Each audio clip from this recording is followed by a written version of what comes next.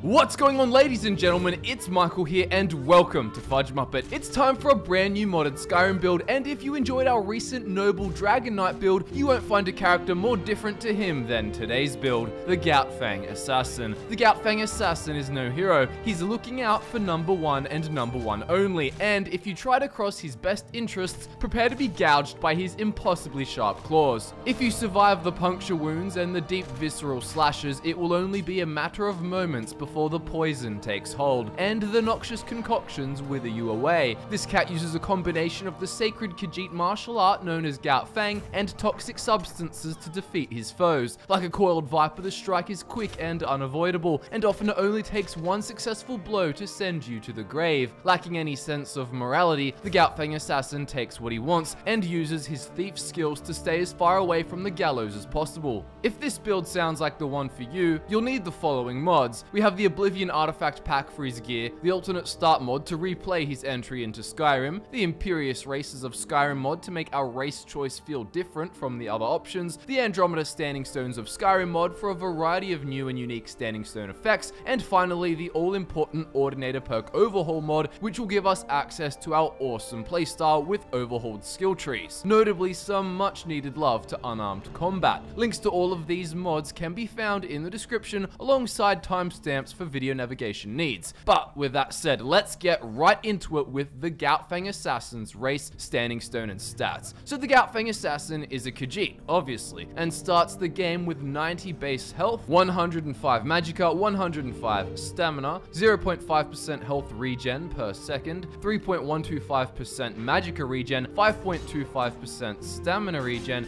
and 300 carry weight. He also has the following racial abilities. There's feline agility, which allows you to move faster and sprint faster at the cost of more stamina. There's prowl, which allows you to sneak silently and perform power leaps while sneaking. There's Roleplaying, which grants claw power attacks bonus damage based on stamina, and then perception, which unlocks after acquiring 50,000 lifetime gold. This allows you to improve night vision and dampen non-essential sounds at will. The Goutfang Assassin will use the Shadow Stone, which has three useful abilities. Blur grants 20% extra movement speed in combat. Hide in shadows makes sneaking and sneak attacks 20% more effective near walls or obstacles. And Shadow Step allows you to expend 50 points of stamina to dash to nearby targets within 75 feet. As for stats, we'll be putting 50% into health to stay alive in spite of weak armor, but no more is needed as this is predominantly a sneak build. We often won't give our enemies a chance to attack us. Then put 50% into stamina for increased unarmed attack damage, which is very important, more sprinting, sneak rolls, power attacks, and all of that good stuff. Now for the backstory. The Goutfang Assassin was born in the dense jungles of the Tenma Forest, to the north and west of Senchal in the province of Elsewhere. The home of the Khajiit is considered one of the most mysterious and exotic locations in all of Tamriel, and the Tenma Forest is partly to blame for such perceptions. Here, the sentient breeds of Khajiit mesh with the wildlife in a bizarre ecosystem. The innumerable trees here have flourished without the guiding hands of mortals, and as they reach into the sky, they constantly encroach on one another's space, creating a labyrinth of vines and boughs that end in an impenetrable canopy blocking the sun from their domain. Living amongst the branches, a plethora of Khajiit breeds, mostly the quadrupedal cheetah-like breed of Dagi and Dagi rat, hold dominion. Down on the marshy ground, tangles of mangroves and rich fertile soil prosper. This is where the famous moon sugar plantations can be found. The Goutfang Assassin grew up among the sugarcane groves, working the fields for his father and uncle who owned the moon sugar plantation. As a child, the assassin would toil away in the humidity, listening to the raucous bustle of the forest life, all while chewing a stalk of the good stuff. He had quite the sweet tooth, and chewing the sugarcane made him euphoric. He worked without a care in the world and lived in constant awe of his surroundings. When he finished his work, he would sharpen his claws on the bark of the tall trees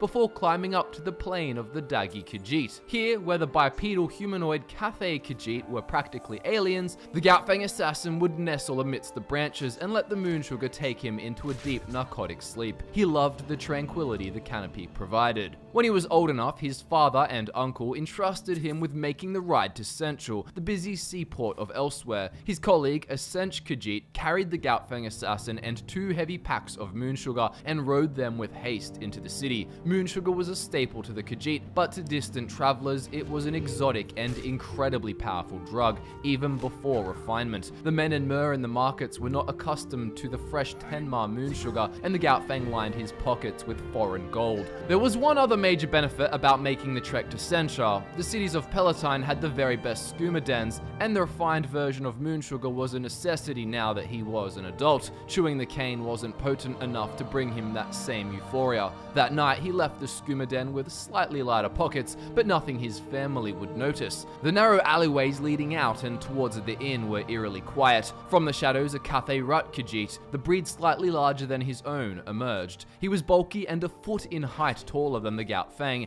and he was missing his left eye. The Goutfang assassin was high and unprepared for the assault. He fell to the ground beneath a crunching blow from the attacker's clenched paw, and when he came to, his pockets were empty. The Goutfang assassin said nothing to his mount on the return trip through the outskirts of the Tenma. He was terrified of what his father would do when he heard his son had returned empty-handed. The gold he lost could have sustained them for many moons. They passed the monastery a short ways off the road, and the Goutfang wanted to investigate. He sent the Sench mount on ahead, saying he just needed to relieve himself, but he had no intention of returning to his plantation. He instead wandered through the fields to the distant monastery. When he entered the grounds of the abbey, he was taken aback by the sheer lack of sounds. Here the sky was open and unimpeded by the few sparse trees on the outer rims of the forest. In the courtyard, Khajiit monks of all breeds sat cross-legged or flat for the quadrupeds, and they meditated in complete silence. He tried to remain quiet as he wandered around the grounds. All around them, nightshade flowers grew. It gave a vibrant yet luxuriating glow to the place. That would have been how they funded the upkeep of the establishment. Nightshade was quite a valuable commodity in the cities. Inside one large open monastery building,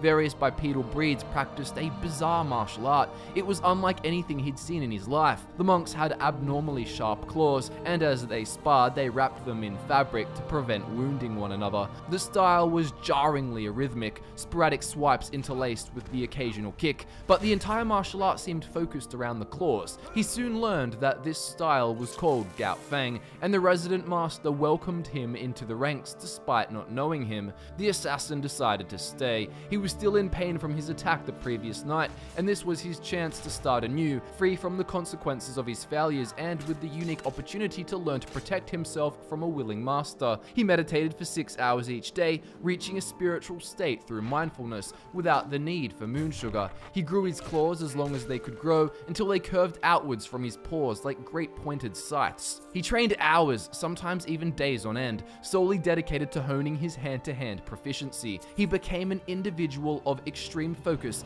and unrivaled ferocity while training under the monks of the monastery. He was a natural. That said, the Goutfang assassin did not find inner peace. He was much more spiritual, yes, but his ego was still well and truly intact. Some years later, after somewhat mastering the art of Goutfang, the assassin was trusted to take part in the upkeep of the monastery. He volunteered to travel back to Senchar to sell their nightshade, telling the monks he had much experience with bartering as a youth. The real reason for his return, however, was revenge. If the one-eyed Cathay Rut still resided in Senchar, the Goutfang assassin would track him down, and it was not a difficult task. Describing the prominent feature of the Khajiit to locals had led him to a large, sketchy skooma den. On his way there, he picked up a potent poison from a shady merchant. Inside, through the smoky haze, he found his target sprawled out with a pipe between his lips. To provoke, he took the pipe and smashed it against One Eye's face. Furious, One Eye got to his feet and lashed out at the Goutfang assassin. The assassin crouched beneath the blow and swiped his claws across One Eye's throat, killing him instantly. His claws were oozing with the poison he had just purchased, giving the swipe a far more fatal touch, an idea the other monks would probably never consider. As he attempted to leave, a dozen Khajiit blocked his escape. The establishment, it turned out, belonged to a rich drug trafficker. He was dragged before the boss and commended for his efforts. Such efficient killing was perfect for his ranks, and the Goutfang assassin was hired as muscle, taking the place of old One Eye. For the next few years, he sailed the Topple Sea and the seas beyond. They trafficked skooma to Solrest, Haven, South Point, Rimmen, Leowin, even to Breville. The Goutfang assassin made more money than he could spend in 9 lifetimes. Only during a dead drop in Breville, he and his men were busted. They scattered, and the Goutfang assassin managed to escape the chasing Imperial guards. In order to avoid detection, he hid among the shanties in the heights of the city, until he noticed a Khajiit caravan passing outside the city walls. walls. With them, he could go undetected. To the Imperials, he would just be another cat, so he joined them in their travels, working as a caravan guard for their trip to Skyrim. After taking the Khajiit caravan guard alternate start, we will join the Goutfang Assassin far enough from the Empire's reach to guarantee his safety from arrest. With the knowledge that he would not see the inside of a jail cell, he is free to go back to his not quite morally pure deeds. He's a long way from Senchal, his boss, and his wealth, and the Empire's wanted list lies between him and home, so he will have to start from scratch if he wants to arouse no suspicion. Fortunately, the Goutfang Assassin is incredibly capable of defending himself, and he has a knack for acquiring wealth. He will gravitate towards the Dark Brotherhood and the Thieves Guild quickly, and he will excel in their ranks. Due to his seemingly non-existent sense of morality, which developed well after leaving the monastery,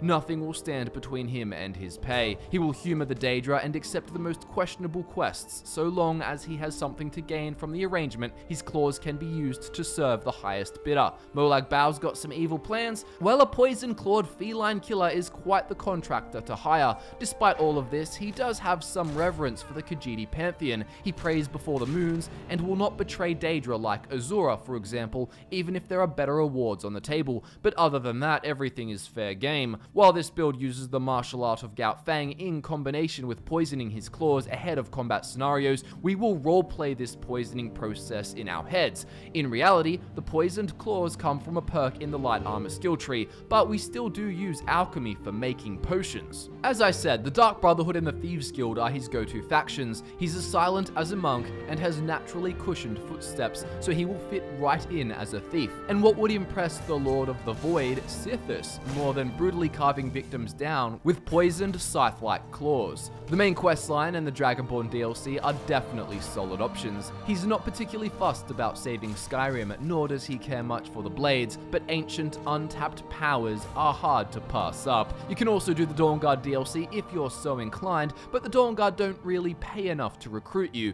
They're the moral types who think doing the right thing is incentive enough. The Goutfang Assassin can punish that foolishness by siding with the Volkihar vampires and bargaining his services for their secret vampire powers. We'll leave your Dawnguard choice up to you, but we didn't think this build needed to be played as a vampire permanently, so you could always cure that afterwards. But with the backstory, roleplaying, and faction choices done, let's take a look at the Goutfang Assassin's skills, perks, and his playstyle. The main skills for the build are going to be light armor, sneak, lockpicking, pickpocket, and alchemy. Unarmed isn't a skill, but we will be focusing heavily on it through the light armor skill tree and the Ordinator perk overhaul. Shouts are not essential, but they're definitely an option if you'd like. Shouts like Become Ethereal, for example, won't meddle with your combat style, but will provide you with an escape should you get overwhelmed in battle. But with that said, let's take a look at these essential perks. Light armor is up first, and this skill is crucial for two reasons. Firstly, do you think the monks mastered the art of Goutfang in heavy armor?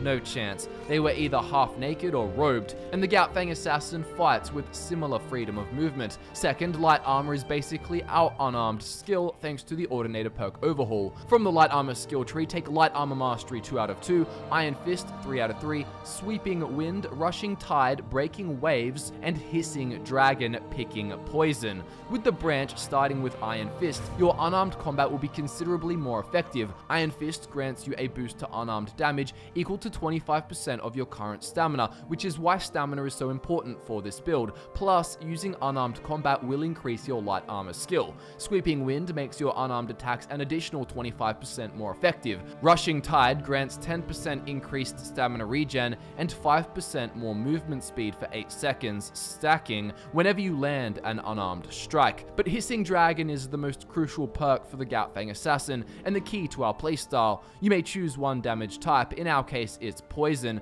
and from that point on, unarmed attacks unleash a shockwave that deals the chosen damage type to targets in front of you. The value of stealth is clear to anyone who chooses to live life under the radar, and for the Goutfang Assassin, the ability to tread lightly is what stands between him and the inside of a jail cell. From the sneak skill tree, go for sneak mastery 2 out of 2, spot detection, lightfoot, silent roll, dynamic entry, dodge roll, greased lightning, fog of war right behind you, disengage, clean escape behind enemy lines, shadow warrior, sneak attack, problem solver, and cloak and dagger. Right behind you is great for getting close to your targets, as if you are within 30 feet, your sneaking will be 15% better and subsequently 30% better when within 15 feet. Disengage grants you the unique power to literally disengage all alerted targets around you, giving you the chance to escape or attempt stealth again. Shadow Warrior works much like the vanilla perk, only less overpowered. Crouching in combat will turn you invisible for 2 seconds, giving you a brief window to land a sneak attack on a previously alerted foe.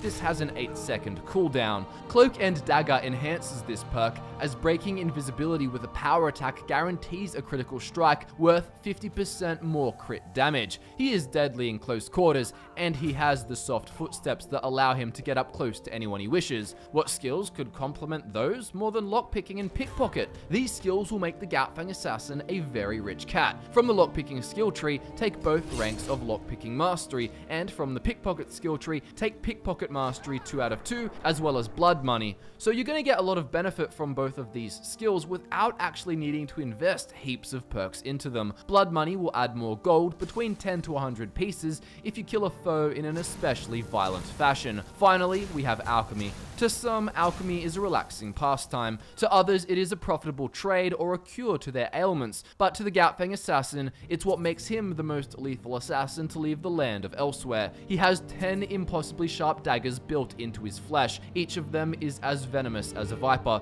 This is of course simply our role-playing and is facilitated through the light armor perks I mentioned, as we won't actually be brewing poisons. However, we've still chosen alchemy for role-playing and to give us a variety of invaluable potions. From the alchemy skill tree, grab alchemy mastery 2 out of 2, physician picking stamina, advanced lab skeever, double toil and trouble, experimenter, green thumb, pure mixture, stimulants, crimson haze, maenad, witchmaster, chemical wedding, and that which does not kill you. These perks will improve the quality of your created poisons and potions. Maenad will reward you for consistent use of potions, as while under the effects of any beneficial potion, your magicka and stamina will be increased by 50 points. However, they will be decreased by 25 points when not under their effects. With Witchmaster and Chemical Wedding, you'll have some interesting random effects whenever using potions. You'll have a 50% chance of receiving a powerful side effect randomly chosen from 40 beneficial possible effects,